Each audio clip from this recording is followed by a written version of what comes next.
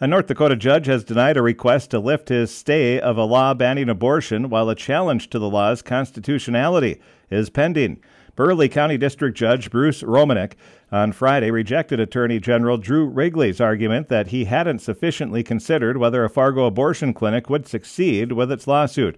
The Red River Women's Clinic argues that the state constitution grants a right to abortion. Though it continues to pursue that claim, it closed its Fargo location in August and opened a clinic in neighboring Moorhead, where abortion remains legal.